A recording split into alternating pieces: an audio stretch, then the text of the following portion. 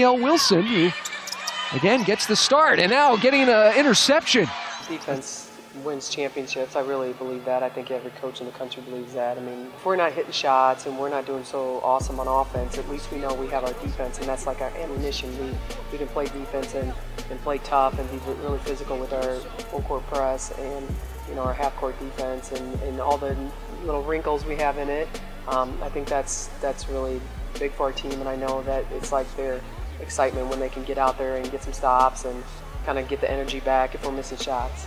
You know, defense is our #1 priority all the time. It's our #1 priority in practice, it's our #1 priority in games, and we want our defense to lead to our offense no matter what. A lot of teams play man, so the fact that we play zone, a lot of teams also play a 2-3 zone and we play a 3-2. So it's difficult because we spend so much time on the rules of our defense, and sometimes it takes, you know, our players 2 years to learn every single rule of our defense.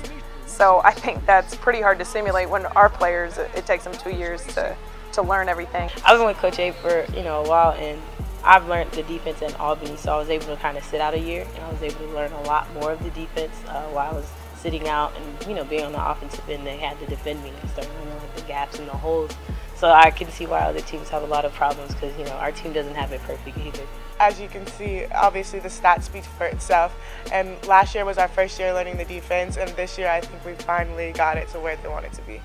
Just to hold a team like UConn who scores, I think the next game they scored 124 points against Wichita State. So, of course, they're a scoring machine, and to be able to hold them to 55 points shows that what we're capable of. At the moment, I don't even think we really noticed that we were doing it, and then afterwards we were like, wow, if we can hold the best team in the nation to that low of points, then we should be able to stop almost anyone. Obviously, the UCF-USF is a big rivalry, so we just want to win for our school and for the city of Orlando. And just last time we played them, we kind of let down on the defensive end, so that's going to be our motivation going into this game. We're very, very good offensively, and a lot of our teams in our conference are really good offensively. So what can we do to, kind of counteract that? And it's just to have some one-on-one defensive pride and to try to, do the things we can do to try to keep the game close and see what happens in the end. We never go out there to say, oh, we're going to score more points than the other team. We just go out there to say we're going to hold them to a certain amount of points and we're going to keep them to score at least the amount of points as possible. And USF, they score a lot of points every game, so it's going to be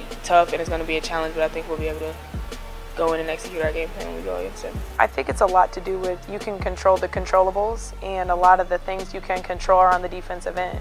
You can't always control if the ball goes in the basket or not every single day. Can you get better at that? Yeah, absolutely, but it's what you can control, and we can control our energy, effort, our defense, our mindset, and everything as a team defense. We can control those things. I think every college coach in the country would say defense wins games, and obviously we're trying to win games.